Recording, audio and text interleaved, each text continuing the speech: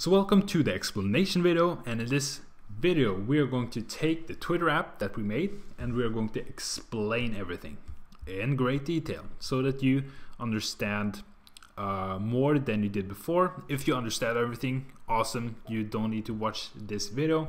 But if you did not understand everything, then continue watching because we will go through all of this stuff. So first of all, we start by laying out our storyboard. First of all, we have our search field where our user is going to input the user that he wants to search for, or the Twitter handle for a user that he wants to search for. And it's important that it's the Twitter handle and not the username. Then we have a search button that's going to run all of the action. Then we have an image view that's going to display the profile picture. We have a label that's going to display the Twitter handle. And then down here we have simply inserted a table view. We have created a prototype cell, which simply means that all of our other cells are going to look exactly like our prototype cell. And in order for us to be able to refer to that prototype cell, we have given it an identifier. So if we select the cell, just like this, you can see that we have given it an identifier named cell so that we can refer back to that type of cell when we create all of our other cells. And then we also dragged in a text view into that prototype cell so that we can customize it in a greater way. So normally a cell is just one label with one line. Here we have the opportunity to customize the text more and also display much more text in a better way. So that's why we created a custom table view cell. And in order for us to be able to change or interact with that particular custom built table view cell, we created a Swift file that went along with that table view cell that we named my table view cell, and then we imported the text view into that file. That is so that we can access that particular object in our other code so that we can input some text into that text field at a later time. So that's basically all there is to it. We created a table view, a custom cell, and as I said in the video, if you don't understand everything with this, I want to refer you to two videos. First of all, how to create a table view. So watch that if there's any questions about the table view. And then also the video how to create a custom table view cell, which explains how to create the custom table view cell in greater detail. So don't move further along in this explanation tutorial if those two things aren't in place.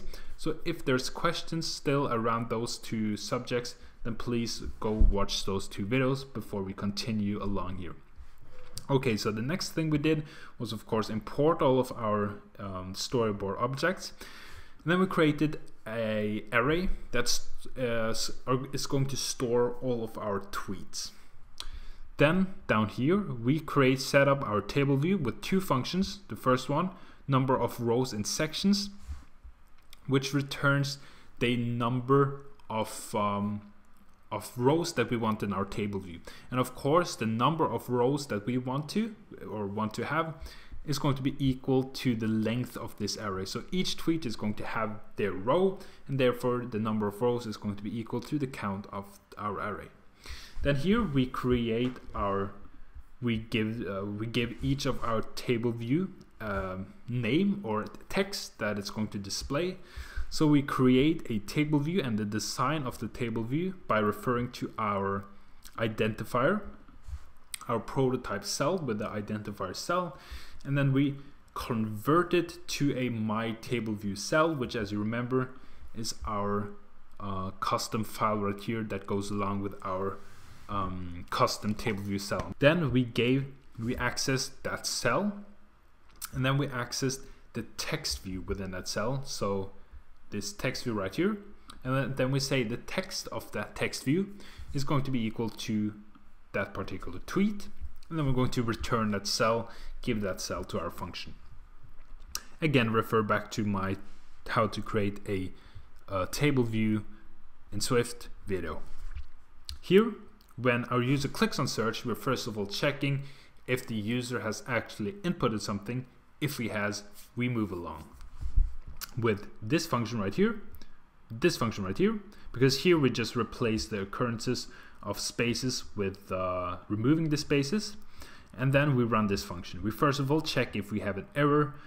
This is pretty straightforward. We check if we have an error. If we do have that, we create an error message. So we pass this error to a variable named error message, and we display that in our label.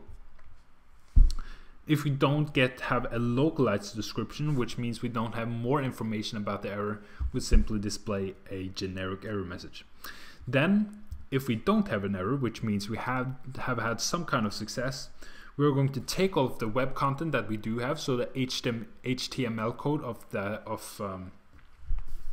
that particular Twitter profile, and we're going to convert it to a string. Then we're going to check if it contains the title tag and this tag right here. If it does, then we're going to get the name by first of all taking all of the HTML code and then separating by each occurrence of title, which is all the stuff before the username, which we found out by looking at the source. And then we again separate that string by the occurrence of this little pipe right here, which we again found out that leaves us with just the name, which we store in this variable right here. We did the exact same thing with this, only this time we mined for the URL.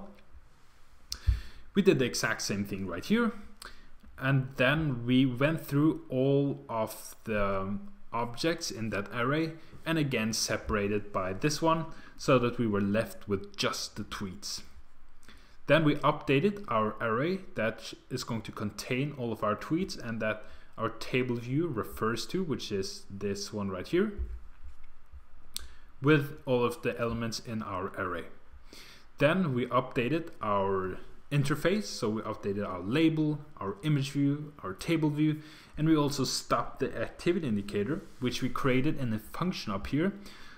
So we first of all began ignoring the interaction events with the application, and then we created the activity indicator right here before we started animating it and added it to the view, so the screen basically. And then here we stopped it from animating because we have everything that we need. The whole process is done.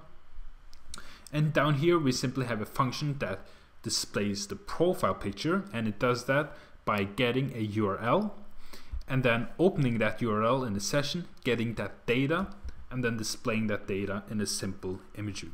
So that is all there is to it. Hopefully you enjoyed this little explanation video. I at least enjoyed making it.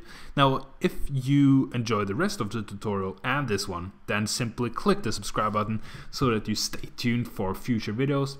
And once again, thank you for watching.